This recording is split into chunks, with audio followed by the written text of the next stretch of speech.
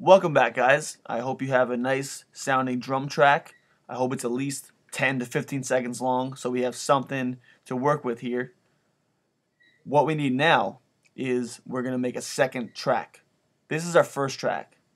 Our first track is our drum track. It goes this way.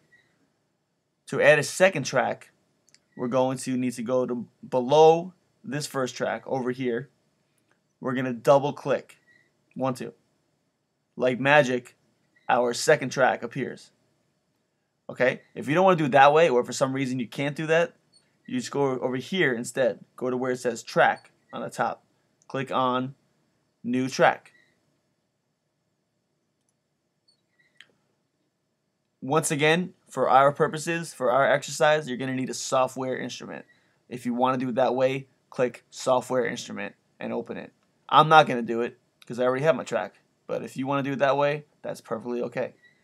So I already have my track, and just take a minute to add your track.